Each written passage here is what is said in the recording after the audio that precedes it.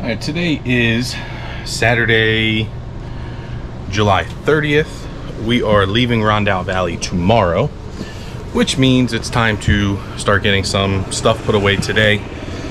We're about 2.5 hours from my hometown, so my parents are actually coming to visit today since we're going to be gone for the next couple months. So I'm trying to break down here in the morning. Amanda's got the kids over at some campground activities, which this campground had a lot of different activities for the kids, which is, it's always good to have those free activities and let the kids get out and do some things that are outside of the RV that are just more than just a playground.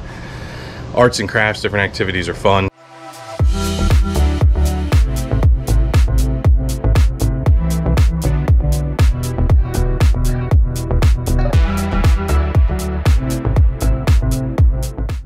All right, today's travel day. We're leaving Rondout Valley. We're heading to Gateway Cape Cod. So we're just about ready to put slides in, get the fifth wheel back to hitch height, hitch up, and get on out of here. So this is our longest travel day ever. It's almost like 5 hours, 5.5 hours. Never done that before. Let's see how this goes.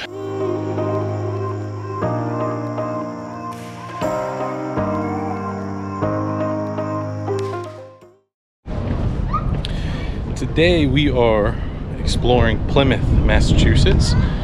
We are right now currently at the Mayflower 2, which you see right here. We are also going to check out Plymouth Rock and see what else Plymouth has to offer.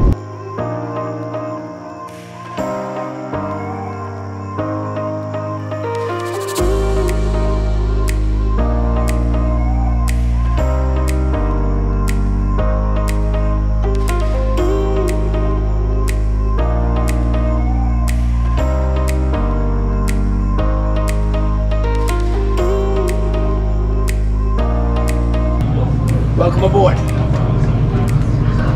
And the families like you guys are all down below and closed up against the weather.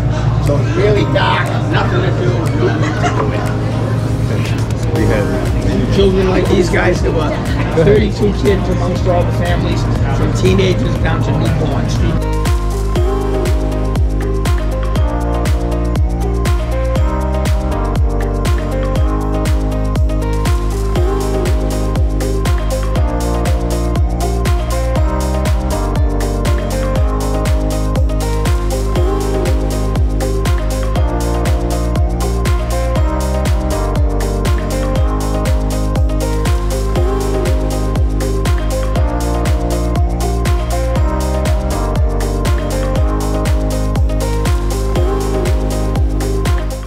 One reason why we love doing these type of things is basically so I can learn, and also the kids can learn things that you don't really learn in the textbooks in American public school system.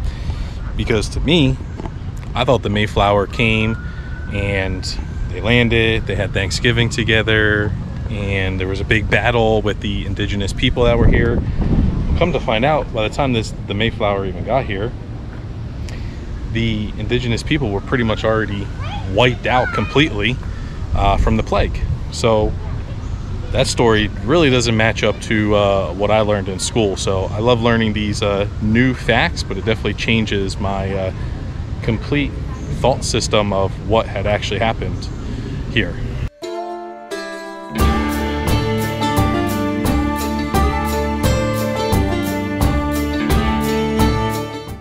So we are standing at Plymouth Rock, where what I always thought was where the Pilgrims had landed.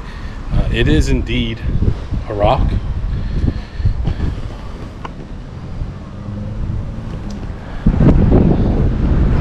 But as the signs here will tell you, and what you will learn here, is that they have no idea if this rock even meant anything.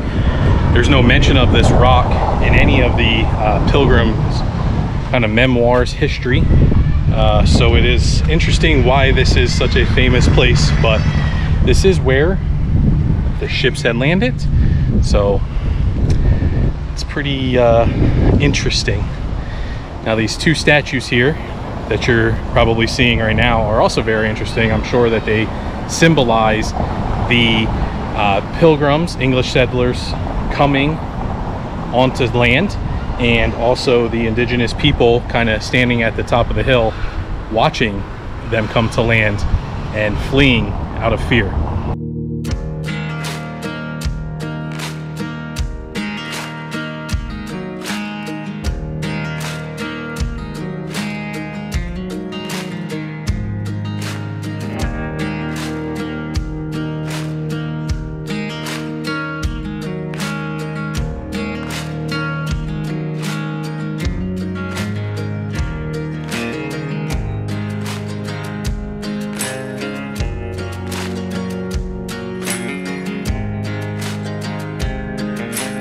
Again, another national historic landmark, and here I am getting choked up. So now I've just walked through Burial Hill at Plymouth, and we're basically, majority of the pilgrims and the first group of people that came here were buried, and then basically all the residents of the town of Plymouth up until the early 1900s, I believe. But man, you really start to think about how we have it today, how things started, how we got this. I'm not going to make this very political, but it really just makes you rethink everything that you think you know. It's pretty crazy. It's a pretty surreal experience. I took a couple pictures of a few different random tombstones, headstones, and I mean, they're really like very cool looking. They're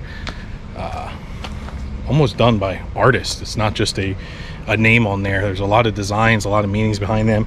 But I grabbed a few different random ones, and I just want to research these people, just see what their lives, what their bloodline became. I think it'd be pretty interesting. But I would say that the Burial Hill is much more fascinating than seeing the actual rock and the actual Mayflower replica ship. This part is free, so I would definitely recommend coming here. I think we're done here. Now we're gonna just drive around a little bit. Let's see. They used this as a burial site until 1957. We're finishing our time here at Plymouth, Massachusetts. I'd say overall, it's definitely worth coming for the day to visit and check it out. The Burial Hill, which is a free site, must see. The courthouse up there, must see. Just walking through the street with all the kind of original houses that are nowhere near original, but the site of the original houses is worth it. Paying to go into the Mayflower, I don't know. I don't think it was probably worth it. It's a boat. I didn't really learn too much about the Mayflower or what they did. There was only a few like workers on the boat, and you could maybe ask them questions, but it was kind of like a self-explore, and there wasn't really much, I don't know. Yeah, it wasn't much to explore. It wasn't much on there. We didn't do the grist mill, and we didn't do the Plymouth Pawtucket, which is, it's kind of, if you've ever been to Williamsburg, it's kind of like the Williamsburg experience where people are dressed up like the times and reenact things. We didn't do that either, so I can't tell you if that was worth the money. But for 2 adults and 1 child, because we were free, it was $45 to do the Mayfair, and I just don't think it was the Mayflower. What did I say? The Mayfair? I mean, I guess that would be a good deal to get like a new laundry, like a washing machine or refrigerator or something. Well, that's Maytag. So what is Mayfair? Mayfair? So I've been in the sun way too long. It's like a heat advisory today. Anyway, and the Rock. Can't forget the Rock, Plymouth Rock. Don't pay to see that. But it's a rock, and right, you don't have to pay. And like I said earlier in the video, they don't even know if that's the Rock. Who knows? But like I said, when I was up on Burial Hill, it's a surreal experience, and it really makes you rethink everything you think you know about the history of this land. But definitely come to Plymouth, see the Plymouth Rock. It's well worth it.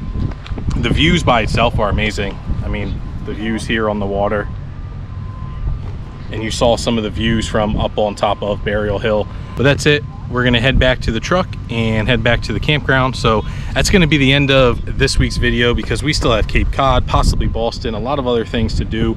They're not all gonna fit in this video. So that's the end of this video. Make sure you hit that subscribe button so you can see everything we do in Cape Cod, Boston, basically 3 weeks up in Acadia. So you're not gonna wanna miss that. Don't forget to go follow us on Instagram right here at Type 1 Detour. That's where you're gonna see more up-to-date, more daily posts from us, more than just the weekly broken down into a 10-minute video here. But that's it for now, and we'll see you on the next one.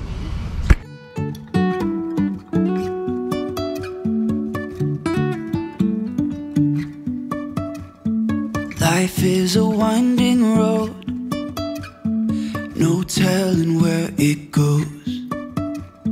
Driving through days and nights, won't stop for traffic lights. And I really wanna know, if I will ever figure out where the road goes.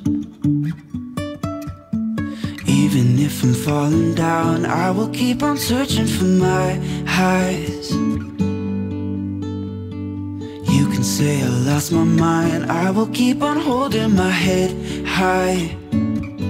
Even if the sky is falling down.